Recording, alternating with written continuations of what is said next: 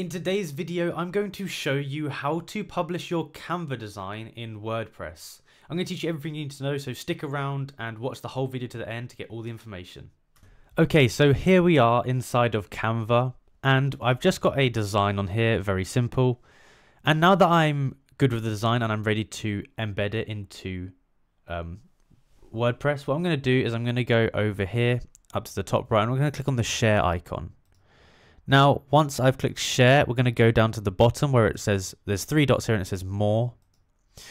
Then from there, we've got a few options. The one I think is the best one is clicking embed. You can click website here, but embed gives you a little bit more flexibility in my opinion. So we're going to go ahead here and click embed, and then we're going to click embed again.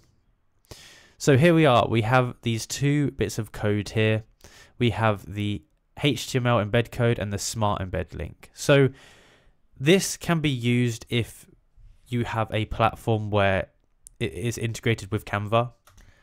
But if you don't and you're using something like WordPress, then you just want to use this code here. So we're going to go ahead here and click copy, and this code is now going to be able to be embedded into WordPress. Okay, so now that we've got our embed code, we want to open up WordPress, and you can see I'm in WordPress here. So there's a ton of places you can embed this into. I'm going to go ahead and click pages, and then I'm going to click add new page, and it's going to open up a page here any second.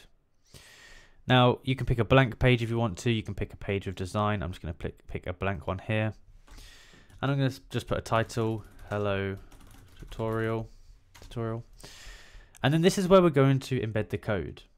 So we want to go ahead, and you should see a little plus icon here. We'll click the plus icon, and you should type in HTML like this, and it's going to open a box like this. Now we want to paste in our HTML code that we just got from Canva like this, and then we can go ahead and click save.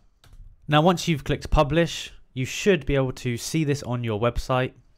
I'm going to go ahead here and just preview it, and you can see, boom, the thing we just made on Canva is here on our website ready to go.